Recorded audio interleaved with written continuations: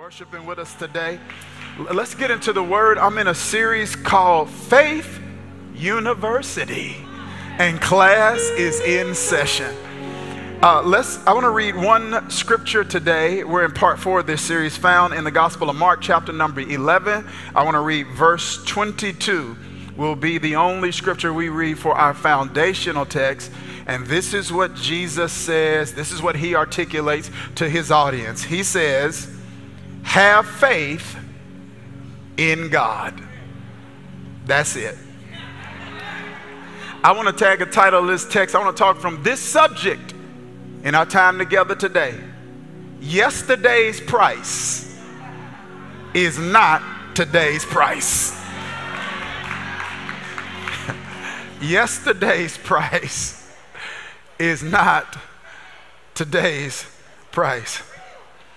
In Mark chapter 11, we get to eavesdrop on a conversation that Jesus is having with his cohort, his mentees, his apprentices, his disciples. And Jesus, who is the ultimate instructor,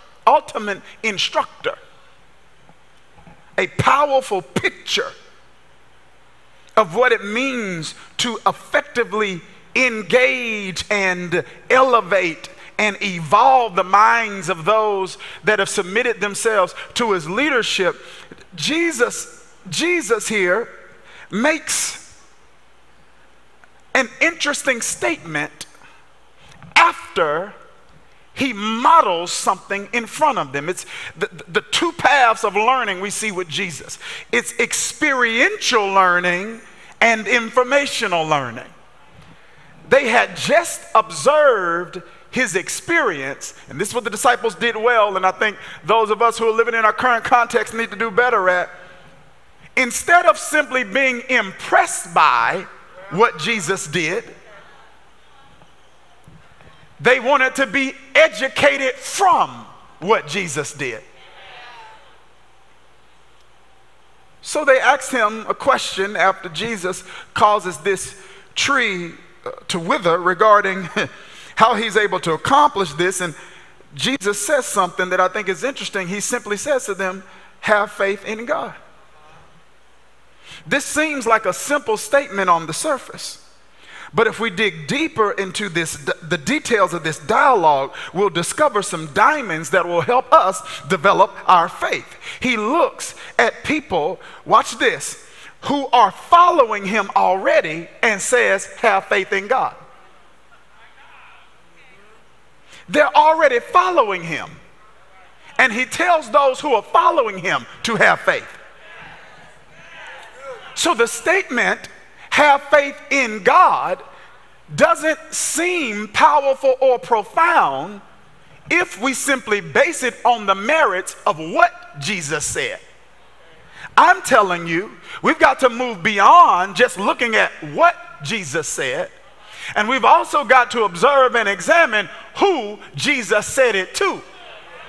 He said, have faith in God, to people that we would automatically assume already have faith in God. I could see if he were talking to people who weren't disciples. I could see if he were talking to people who hadn't already left entrepreneurial endeavors like Peter to follow him. I could see if he were talking to people who had already not demonstrated and displayed a persuasion, a conviction, a belief that you are Christ and you are Son of the living God, and I have faith in what you said. I could see if he said this to anybody but them.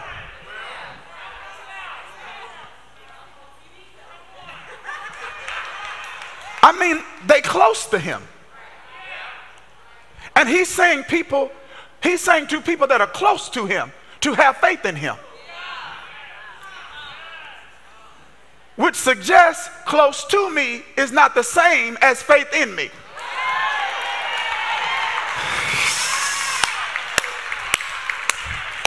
Did you hear what I just said? Because this is what I've learned, and I'm not going to bother this because this is dibbling and dabbling in the relational space. See, sometimes, watch this. Woo, I can't believe I'm getting ready to go here, but I'm out here now. Yeah, see, sometimes closeness relationally is not an indication of revelation. Sometimes that's an indication of desperation. Some people, why am I here? Some people aren't with people because they really like them. Some people are with people because they don't like themselves enough. Somebody put some fire in the chat. They're not talking to me in the room.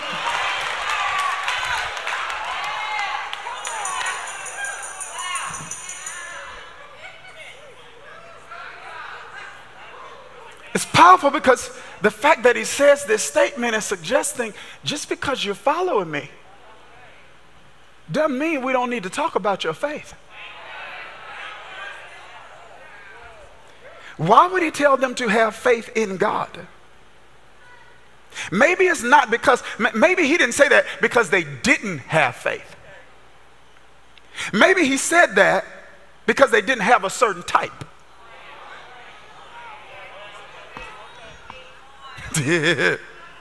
Maybe they were stepping into a season where the faith they had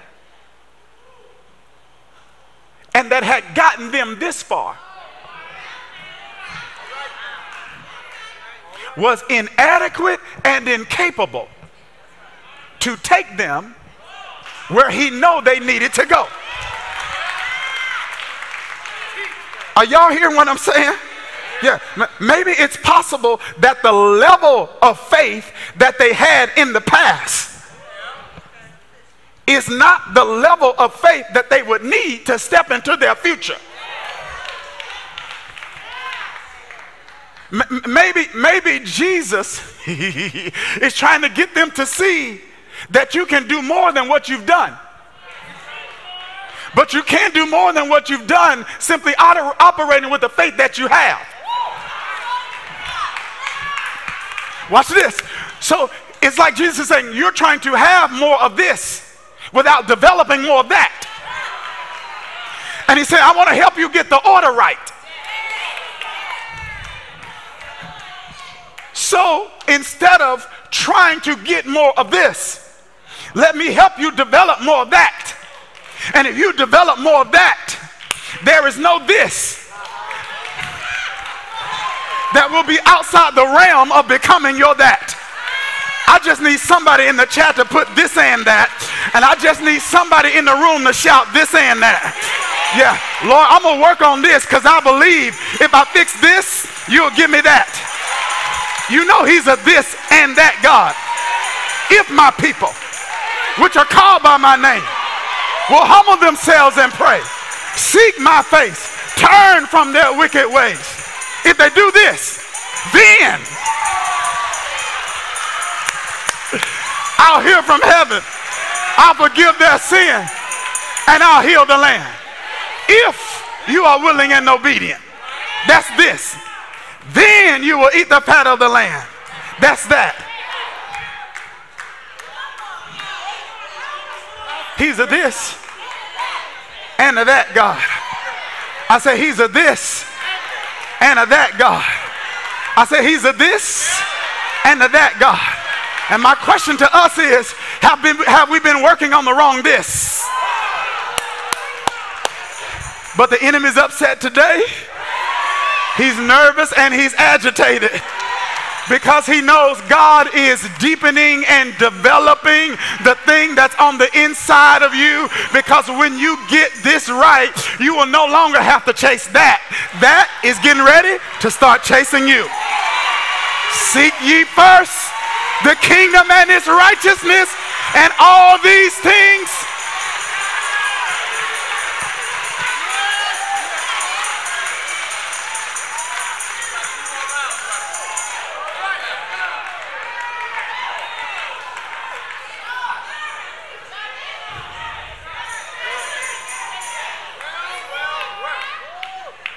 See, I think when we look at the adequacy of anything, we simply are comparing it to the past. We could take something as simple as character development and say, I got good character. Why does God need to keep developing my character? He's not talking about the past.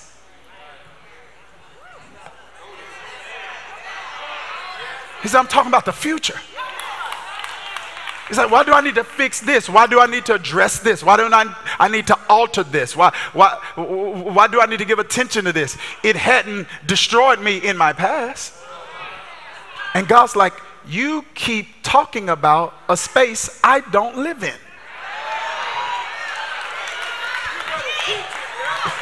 Are y'all hearing me? Forgetting those things that are behind. Remember not the former things, neither consider the things of old. Behold, I'll do a new thing. God's like, can we talk about your future? Can we stop talking about what you've done, and so we can start talking about what I'm getting ready to do? Yeah, can we stop talking about where you come from, and then I'll start talking to you about where we're going?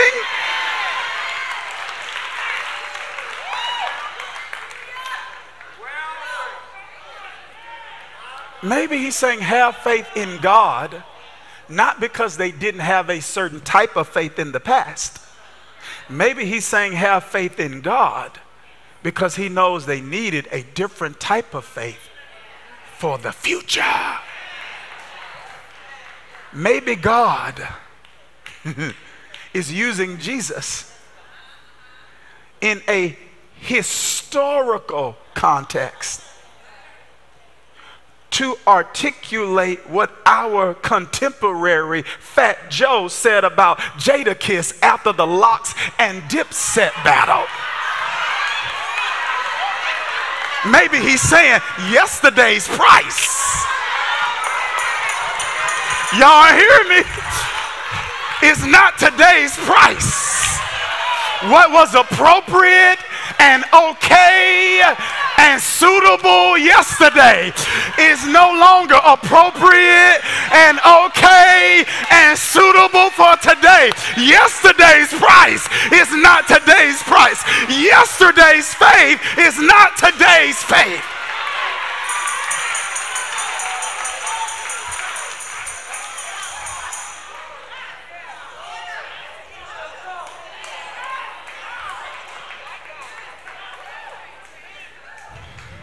Maybe Jesus is implicitly, subliminally teaching us that different types of faith are needed for different types of seasons.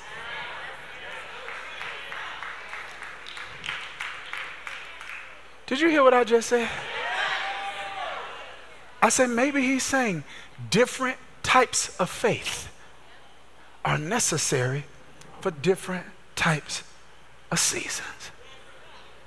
Yesterday's price is not today's price. And so what I want to do in this class here at Faith University is to hopefully use the scriptures as an educational instrument to expose to you the different types of faith that are present in the pages of the Bible, so that you might see where you are and where you might need to go if you're going to grow to the next level. Are you following me here? Because in Scripture, I see 4 types of faith. I want to walk you through them. You ready? The first type of faith I see in Scripture is what's called saving faith. Saving faith. Ephesians chapter 2, verse 8 says this: for it is by grace you have been saved. Do you see that? But that's not where Paul stops talking, is it? Through faith. So what's grace? Grace is an unearned, undeserved, unmerited favor.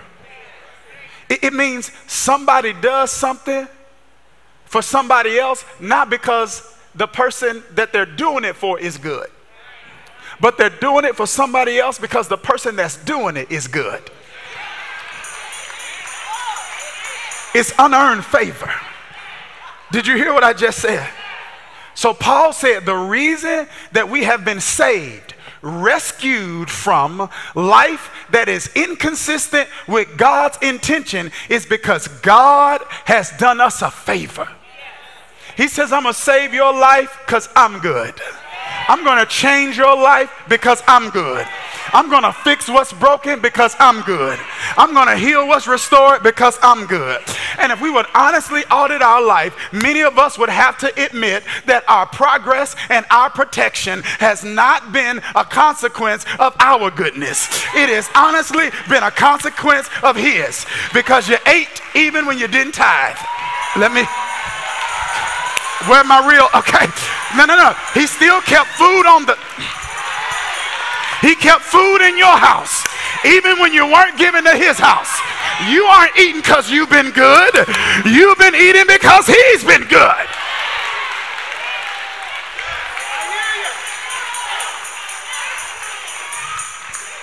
We reaped some of what we sowed.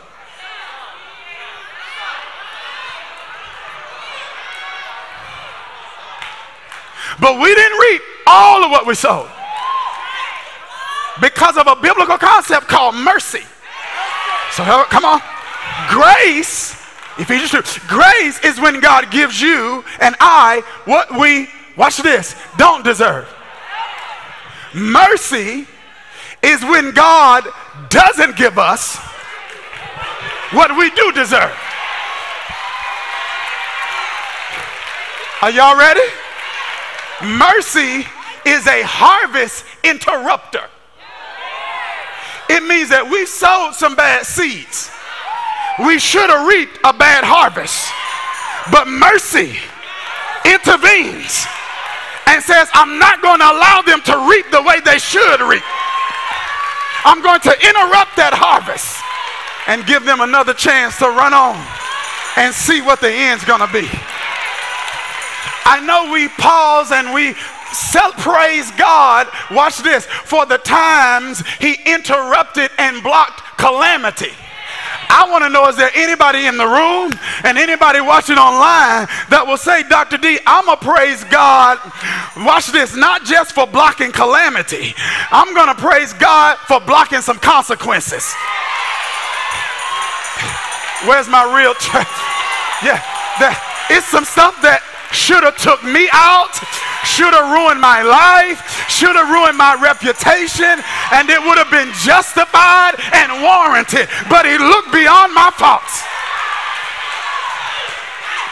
and He saw my needs. Where's my musicians? Stay close to your weapon.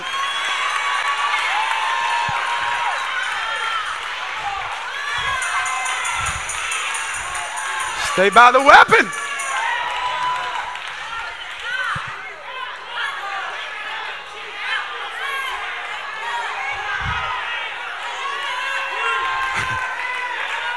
Paul said, it is a gift of God. We're saved by grace. But he says through faith. So he says faith has got to believe that grace exists. Faith got to believe, well, God, if you're going to give it to me, then give it to me. Did you hear what I just said? So the gift of salvation, John 3:16, has been given to the whole world. But the entire world is not experienced this gift.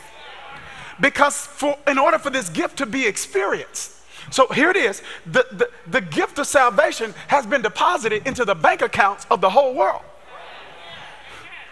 But something in your account is not the same as, watch this, that thing that's in your account being experienced in your life. You need a withdrawal slip.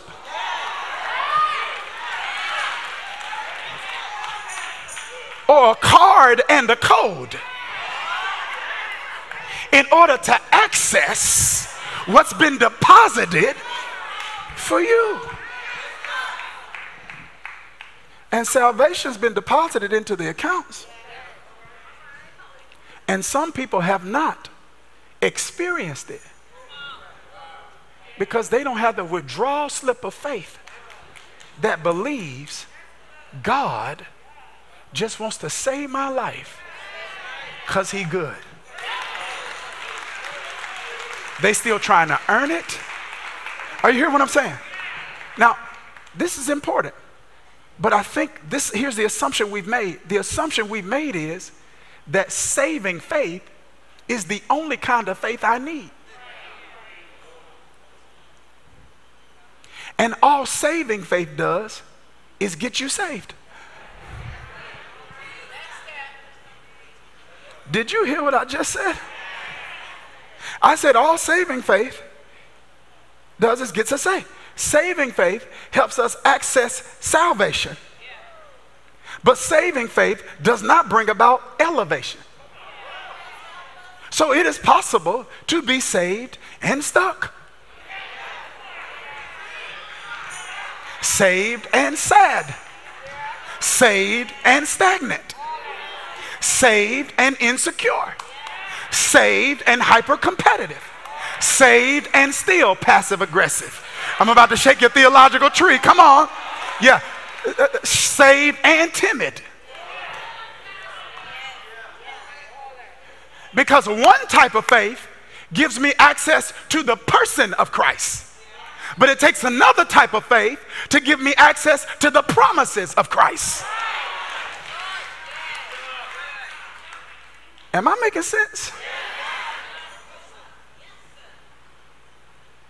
So it's possible to have saving faith, but saving faith in the only kind of faith I need. Can I give you another one? I said, can I give you another one? If you're in the chat, I want you to put another one. Put that in the chat. Put another one. Here it is. Okay. 1, saving faith. Here's 2, surrogate faith. Surrogate faith. Somebody say, now, Pastor Darius, what's surrogate faith now? Okay. What's a surrogate mother?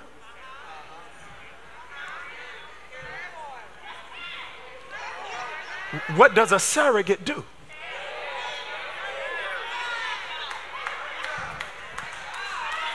Woo!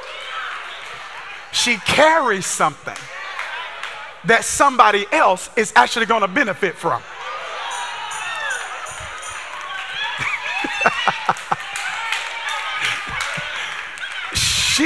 She's not carrying it for herself. She's carrying it for somebody else. Now watch this. How many of you have heard of, give me a hand emoji in the chat and wave your hand at me in the room if you've heard of intercessory prayer. Let me see. Okay, so I don't have to overly explain that. So you've heard of that. So you're familiar with that term? Standing in the gap, right? Standing in the gap for someone else. All right, so intercession is not just limited to prayer.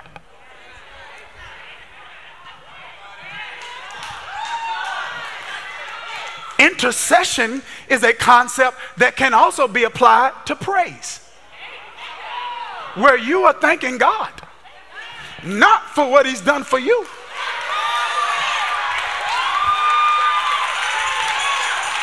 You are thanking God for what He's done for somebody else. Watch this. Are y'all ready for this? Some of us have done it because God did something for people we know and love, and they didn't have enough spiritual awareness or spiritual sense to even know it was God. So they said, I got lucky. And you're saying that had nothing to do with luck. That was blessed. And if you don't have enough spiritual sense to praise God for that, I'm going to praise Him for your scholarship. I'm going to praise Him for your promotion. I'm going to praise Him for your opportunity. Somebody give God an intercessory praise right now.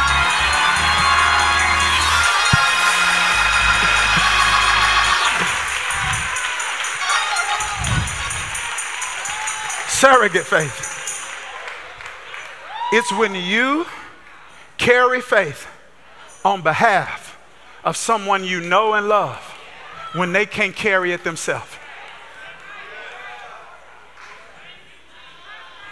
Dr. D, is that in the Bible? All in the Bible.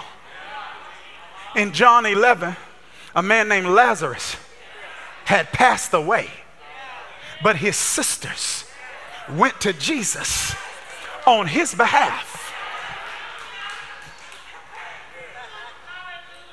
And they said, even though he's dead, even now, you can raise him up. Jesus walked over to that tomb and said, Lazarus, come forth. And Lazarus came leaping out of that tomb, and he didn't believe for himself because he had passed away. So the reason he got a miracle was not because of his faith. He was dead. The reason he got a miracle was because of his sister's faith. And for some of you, God, your next level is surrogate faith. He's saying there are people I've assigned you to, and they like Lazarus. They're not physically dead though, they spiritually dead.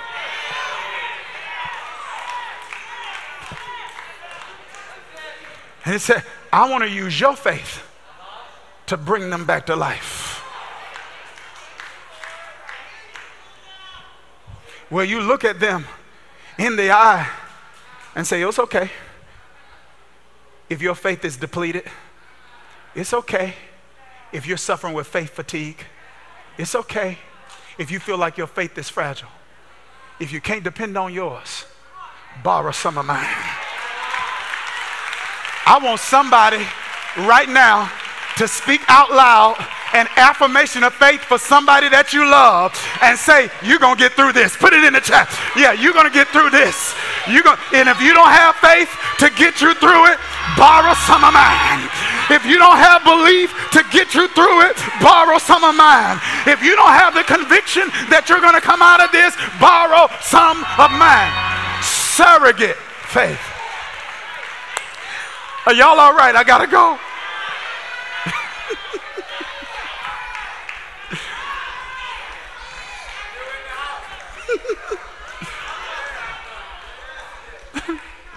All right. Number three, specific faith. Now this will mess me up right here. This will mess me up. In Acts chapter 14, text says that Paul's on a missionary journey in a place called Lystra. And it said, in Lystra there sat a man who was lame. He had been that way from birth. He had never walked. So this is a person that's been stuck or immobile in an area for as long as he could remember. So he's believing to do something he's never done before. Let me reread that again. I want to make sure you didn't miss that. There sat a man who was lame. That's a metaphor for immobility or stuckness. And nobody's lame in all areas, but everybody's lame in some area. Right? So some people say he was lame. No, not lame like 2021 lame. He lame. He lame. No, not lame. Lame. They had lame people in the Bible?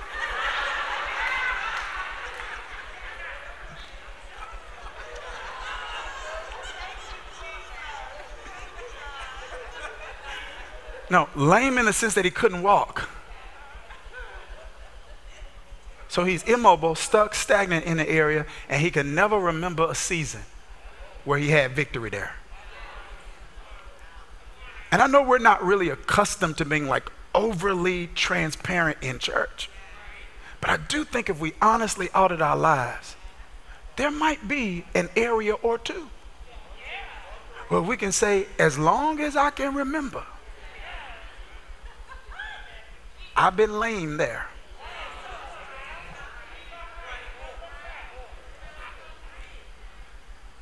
He had been that way from birth and had never walked. And as he listened to Paul, as he was speaking, Paul looked directly at him and saw that he had faith to be healed. Don't miss that. He did not say he saw he had faith to be saved. He said he saw he had faith to be healed. He has a specific predicament. And Paul saw this man actually has faith that will help him overcome this specific predicament. Because watch this. What I've learned is, are y'all ready for this? Most of our faith is predicated on the predicament.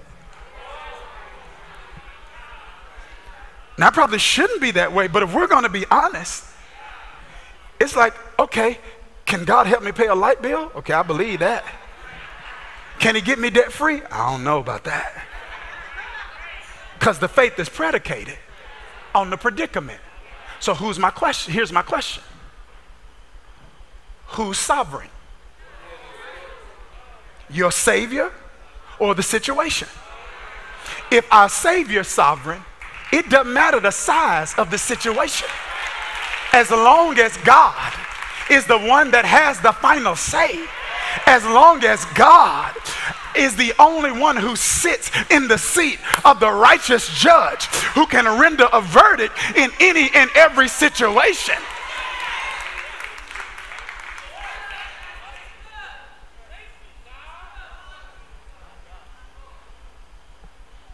Some people have specific faith to come out of one level, but they don't have faith to go in one. They got faith to start, but not faith to finish. Faith, faith to walk in, but not faith to walk out.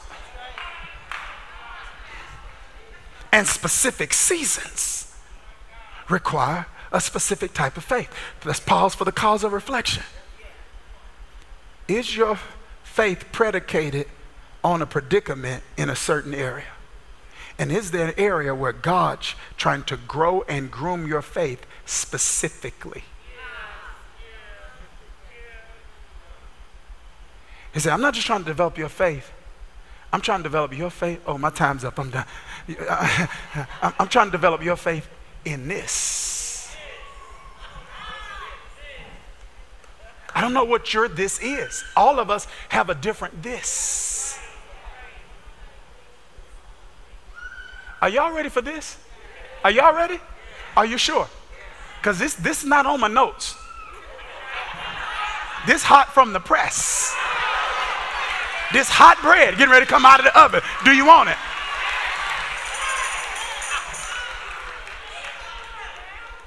This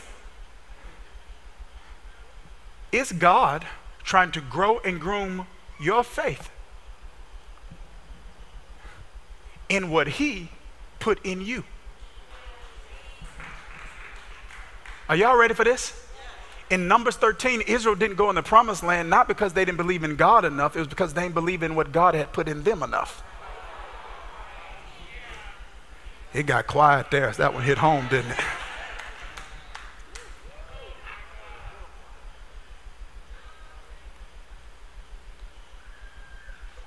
What if the issue isn't you don't? Sometimes the issue isn't that we don't believe it can be done. The issue is you don't believe you can.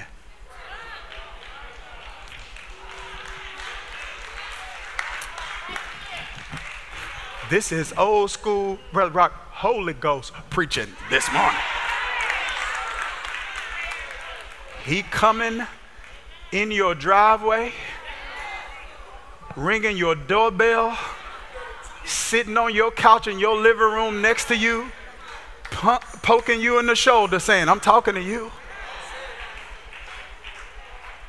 For some of us, the issue isn't we don't believe it can be done. It's we don't believe we can do it. I'm done. Number 4. There's supernatural faith. Listen to what Jesus says in Luke 18:27. What is impossible with man is possible with God. Now watch this. Are y'all ready for this? Let's be honest. Can we be honest? It's one thing to have faith for something that's unlikely, yet still reasonable. God, I'm believing for this. It's unlikely, but you know, like it's naturally possible for that to happen. It's another thing to have faith for something that is not only unlikely, but by human standards is unreasonable. It's like a woman in the Old Testament named Sarah who had a baby in her 90s. That's not just unlikely. That's unreasonable.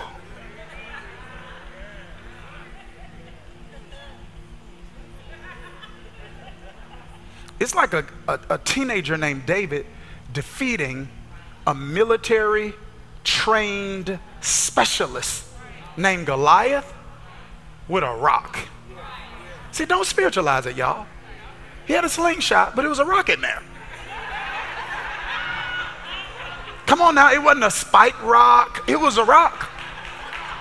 The Bible says they were smooth stones. I would see if they had some jagged edges or something. Come on.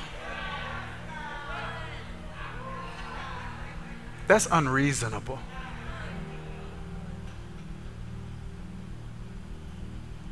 But when you're able to believe something that doesn't necessarily contradict reason, but transcends human reasoning, that's supernatural faith.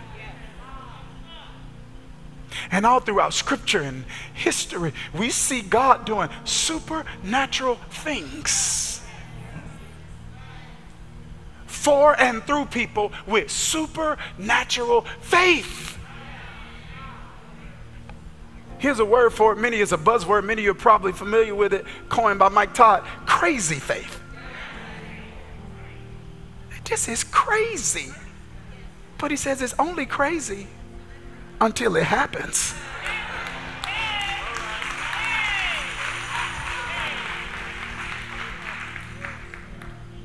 I'm not your example, Jesus is. But I'm an example of a person just like you who's trying to walk it out.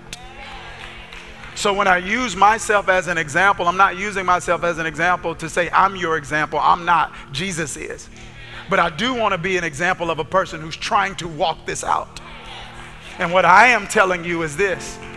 There is so much that I would have never started and would have never accomplished if I had relegated my faith to human reasoning. Did you hear what I just said? These churches we have would not exist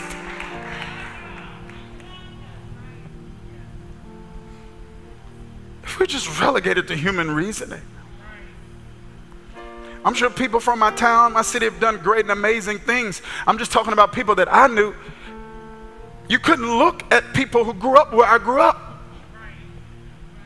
in Kilmichael, Mississippi, and think logically I should have an expectation for God to do anything significant with my life. But what is impossible with man is possible with God.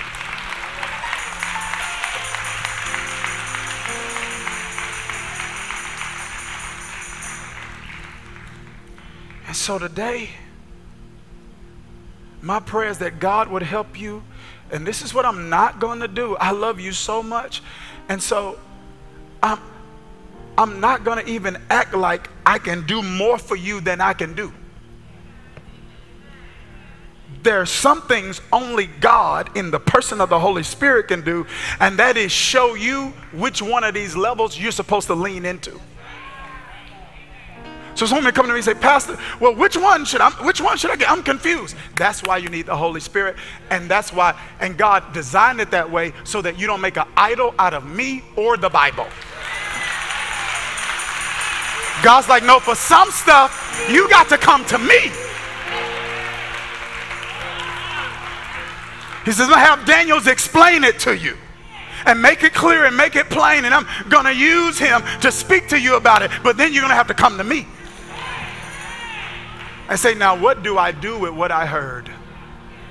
And which part of this applies to me in this season of my life, and what are my next steps? Thank you, Father. So I'm getting ready to pray for you. And I'm praying that God will help you locate your faith. And that he would show you where you're supposed to lean into in this season of your life. Father, I thank you. I thank you for your word. I thank you for speaking to us today. And I just pray in the name of Jesus that our eyes will be open to locate us, to find us, to see where you want to groom and grow our faith. I pray right now, Father, for, according to Romans 1:11, an impartation of the spiritual gift of faith. Somebody's in a season where they need it swiftly and supernaturally. And I pray that you would give them that.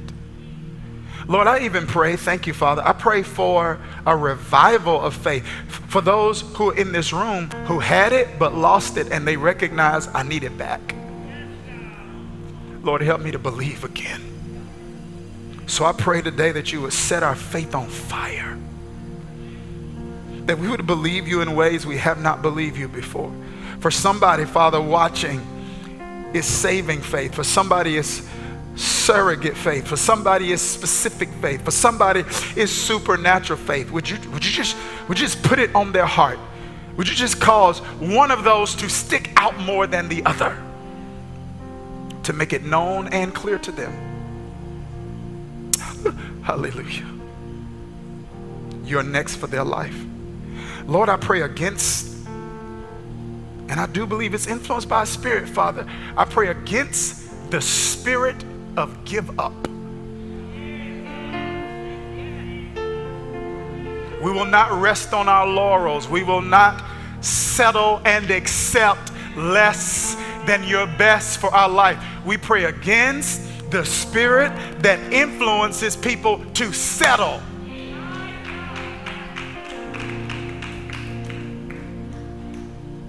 Manipulating people into believing nothing more is possible. Lord, would you break and uproot that mentality, that mindset, and set your people free to believe without boundaries. I pray that this would be the spirit in our houses personally. I also pray that it would be the spirit of this house corporately. I pray for corporate faith right here in and through Change Church, that we would believe in ways we never believed before. We thank you. We're in a season where you're doing a new thing. And we say in the words of that great song, Lord, whatever you're doing in this season, don't do it without me. In Jesus' name.